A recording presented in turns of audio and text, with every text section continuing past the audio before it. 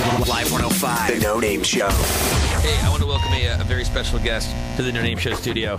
A good friend of mine that I haven't seen in years. The one, the only Dat Phan.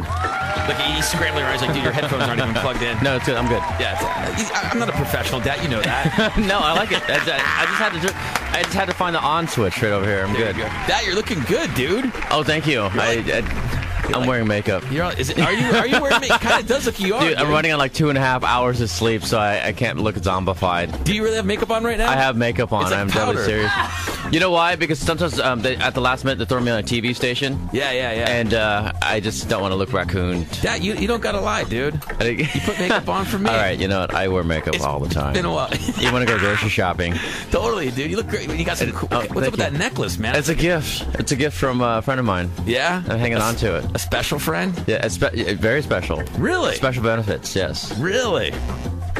You know, a lot of people don't realize this about that, but he gets more ass than anyone. No, else. Oh, hell yeah, dude! You are a player. I won't say you're a player though, because you are a very. I think you're like one of the most romantic dudes I know. Oh yeah? I don't know. You just seem like a sensitive guy. Like you're a nice dude. You're hilarious, but you're also you're a freak. No, I appreciate. When I'm single, I get very lonely. You know. Yeah. But like when I actually am in a relationship, I get boring. Where I like buy Blu-rays and Girl Scout cookies. I'm getting a little bit of a thing here.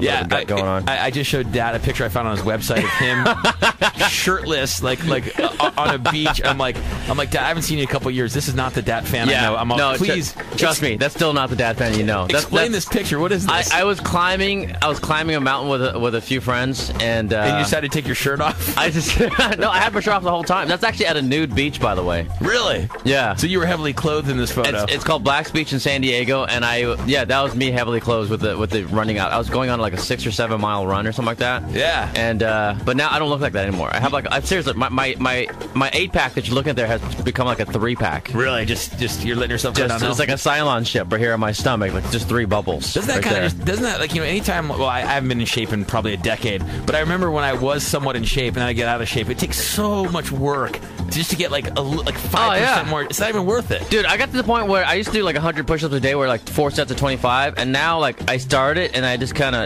stop and then roll over. And take a nap? Yeah. Just stare off. Oh, just man. glazed. 5 push-ups, time to sleep for 5 minutes, man. So what's going on with you? I haven't seen you for a while. I haven't seen you for a long time. You're supposed to say, God, you look great too, dude. Yeah, I know. You look. Oh, wait a minute. Wait, let's rewind. Wait, I'm gonna go back through time. Look at this. This is like the Omega 13, where I go back 13 seconds. Hold okay. on. We got a sound effect for that. Yeah. Okay. Okay, we're traveling back in time. Okay, here we go. Dat Phan, man, you look great, dude. I haven't seen you in years. Yeah, I've been meaning to tell you, man. You look fantastic. You take your shirt off, Dad? I'm afraid because like you outshine me with your 8-pack. Yeah, exactly. No, I'm doing okay.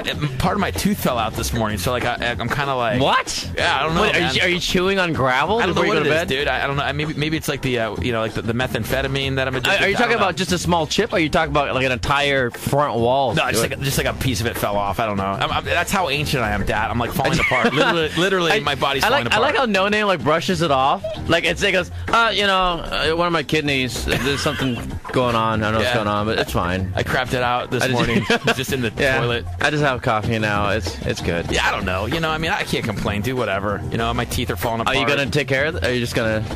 I did call the dentist. Yeah, and the only reason is because it's Easter. You know, this weekend, and I just want to eat a bunch of junk food, and it's probably not good to do with like half a tooth. You might be grinding in your sleep. A lot of people do that. Really? What's that all about? I don't. You know, I heard from my dental hygienist that most people, I would say like 50% of people, that just grind their teeth when they're like stressed. Is it? I'm eating. Yeah. Am I stressed out? No. I don't know. But analyze me, bro. Come on. Either that or you're eating bricks in your sleep. It's one of those two.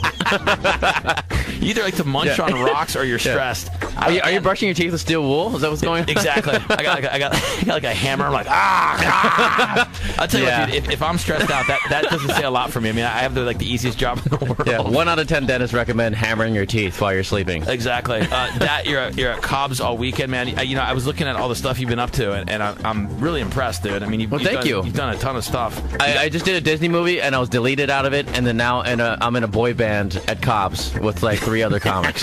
So, dude, you always get dropped from the movies, dude. When's your big break? You're supposed to be Sulu and Star Trek. Right. They dissed you for. It's such a near miss. Like they flew me to Italy, to New York. I filmed for 2 months for John Heder, Kristen Bell on When in Rome. Yeah. And I was like, man, I am in. I'm gonna be a movie star. And then I'm watching the movie and I'm not in the film. So I don't know. Did you invite all your friends? You're like, hey, check it out, it's my new movie. You're like, oh. I'm like the 5th Beatle. You know what I mean? Just never discovered. You know, but how do you deal with that frustration of? I mean, seriously, Dad. Like you're like the one dude. In my mind, you're huge. But you're the one dude that's just like you're like 2 centimeters from actually breaking through. In your mind, I'm huge. But in reality, I'm the guy that takes your chipped tooth and I just put it under my pillow so I can have an extra 50 cents. Exactly. You put it on your necklace. You're like, hey, check it out. Yeah, actually, that's why you're asked about it. This is actually part of your teeth. I chiseled it out, so it looks like my tooth, kind of. I'm going to sell this in Hong Kong. It's worth a lot of money. They say that it cures cancer. My favorite thing about in the business, there's like a thing called a one sheet where it kind of tells you like what they've been up to and stuff. He's got a movie, Yellow Fever, he's working on, but it literally says Dat Phan was voted most successful of his class at his 10-year high school reunion. And this is voted by these cheerleaders and football players that wouldn't even talk to me in high school, and now they're like, "Hey man, check it out. You're part of the group." Yeah, it's like, dude, what? Stay away from me, you losers. I don't even know who you are. Yeah. So I got this. Oh yeah. So at Cobb's, I actually had 3 other Asian dudes that I'm with. You don't have to be Asian to go there, but like I swear, it looks like a Yata Asian boy band. It's the most ridiculous looking thing. Do you guys actually do like a little, like a little dance number? Right. Or something? You can, yeah, we have a leaf right there on our crotch. We're like Yata, Yata, right there. Pass out the baby oil, get it all. I mean, you are in San Francisco, bro. You know, I mean, anything could happen. Yeah, well, we use the eucalyptus oil instead. It's a lot more healthy. There you go. Hey, listen, his name is Dat Phan. He's at Cobb's all weekend. Dat, I thank you for taking the few brief moments we have here and sharing them with me. Yeah, thank you, No Name. You guys can find out about it on datphan.com, and I'm on Facebook.com. You're all over Facebook. Matt came in and he's like, dude, Dat is like the Facebook pimp. And I have to resist for playing Farmville Mafia Wars, which is what most of my fans do. On there, I actually try to tell them about the show. I have to resist from the heroin of Mafia Wars. And I hear you. So. I hear you. All right, it's Dat Phan. He's at Cobb's all weekend. Dat, thanks for coming in. Hey, thanks, buddy, for having me. Mornings on Live 105.